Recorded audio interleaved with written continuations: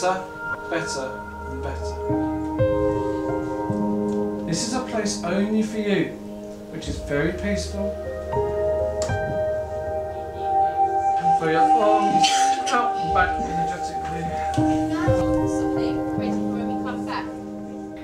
Creative relaxation is really a life skill, and it's suitable for children, it's suitable for adults. When we think about relaxation, normally we think about being sleepy or lying down or doing nothing. But in this technique, it's actually a very specific state of being where we're physically relaxed but mentally alert. Creative relaxation seemed to be the way of helping children develop this steady state, which I'd discovered earlier from my research was so important. It's a very practical response, and it didn't seem very expensive. It was very easy to do, and so you could train the teachers, and you could be sure that all the teachers were doing broadly the same sort of intervention. So I was very excited about creative relaxation. So there are 3 stages to the schools programme. In stage 1, we train the teachers and the other staff in the technique for their own well-being. The thing I got most from the training was the quick physical relaxation. We are very busy people, and you don't often get time to sit down for 5 minutes just to go through the full relaxation. But you know, if you're just about to go into a meeting, or you just had a parent that you've had to speak to and you're going back into class, you can use it to kind of switch your stress levels down, so you're personally back in the right place to teach again. And in stage 2, we train the teachers in how to use the technique in the classroom with children. Yeah, I think creative relaxation is really exciting to be delivering to children, definitely. You know, I can see the long-term goal and the bigger picture, and I think if it filters up throughout, you know, from lower school right up to the top of the school, it would be something that goes with them throughout their life. So I think, I'm really excited about it.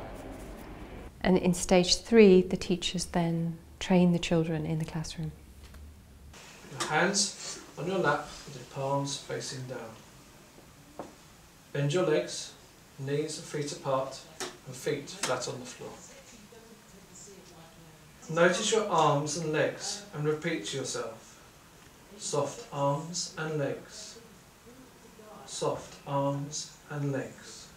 I've personally really enjoyed teaching this. The conversations that I've had with the children about how your body works and how your mind works, and how that really and ultimately, if you can be responsible for your own mind, then the world is your oyster. I picture myself getting on with the work and trying to get all the questions all right. And when I did that, it really helped me, and I got quite a lot of marks. I have noticed that we have got some silly people in our class that go a bit hyper, and when they've done it they are physically relaxed. They're not calling out, they're not shouting around the class, they're just getting on with their work, and it really helps sometimes.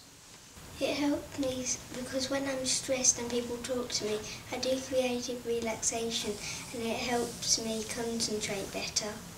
When you come out of it, it has physically relaxed you, and it just feels so calm, and it just really helps sometimes.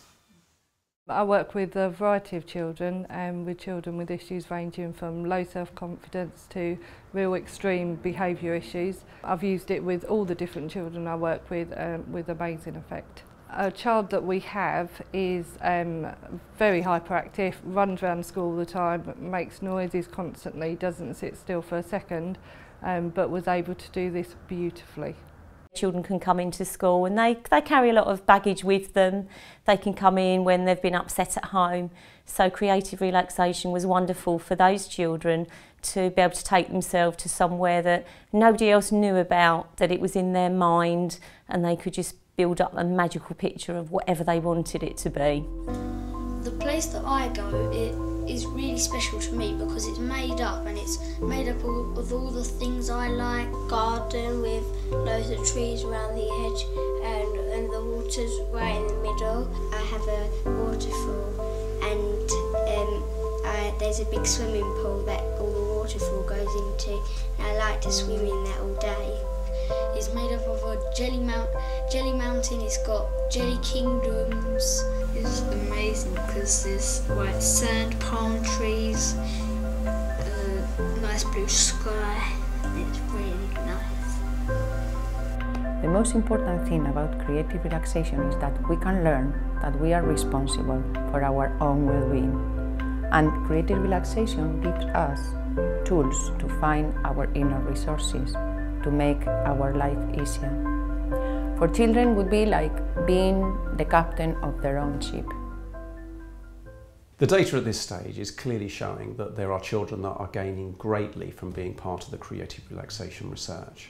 Real benefits for them. And the exciting thing for me is running workshops with the children and hearing from their mouth what actually is happening in their lives with it. One child was saying that they use it when someone annoys them or when they get angry. Other children are saying they're teaching their parents at home. So it's starting to spread. There's a clear relationship between well-being and performance, and many teachers have commented that they feel that children perform better after learning creative relaxation. In addition, children with stressful home situations can acquire, through learning creative relaxation, a sense of well-being, which can then support them at home and at school. As I said to the Cabinet Office, the one gift you could give a child is this emotional well-being. And what was interesting about the creative relaxation programme is it did seem to give children the skills to prepare them right the way through life. And so hopefully they'd have this steady state, which would be the gift I would give them.